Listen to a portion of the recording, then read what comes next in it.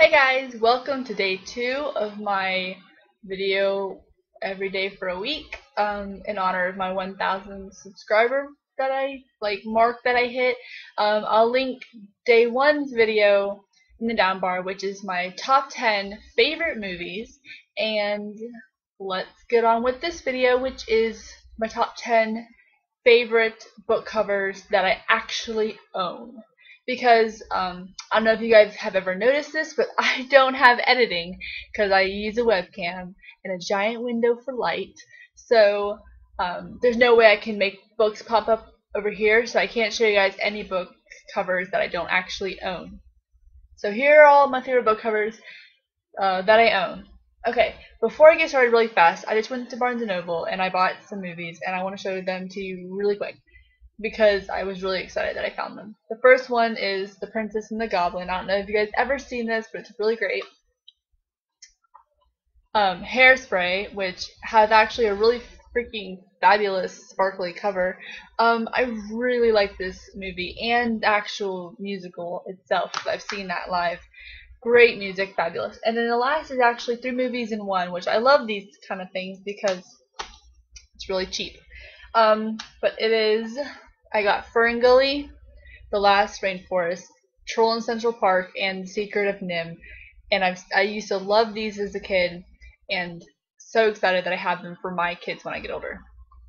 And, of course, for me when I want to watch them, because I love watching kids' movies. Anyway, so on to my favorite covers. In no particular order. The first one that I really enjoy this cover is by Jennifer Bradbury, and it is wrapped. This cover is illustrated, which is definitely one of my favorite kinds of covers.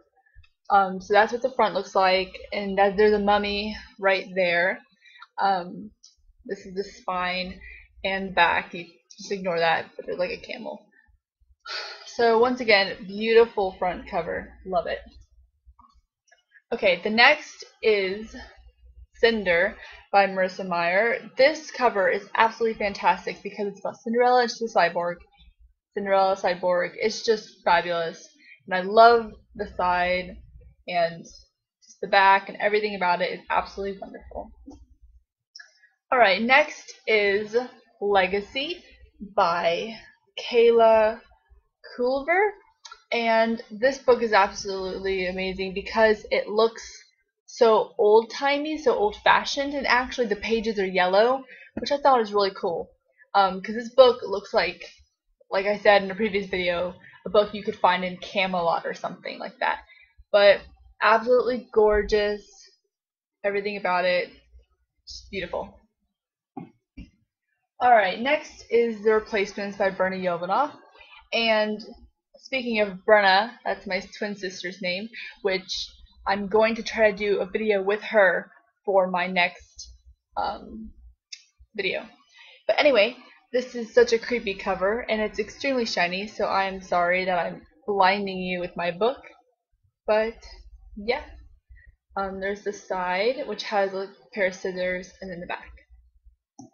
Alright, next, I really enjoyed this cover, which is Clockwork Prince. I have not read this book yet, but I enjoy it because I think the guy on the cover is really cute. So I have no problem staring at this book cover at all.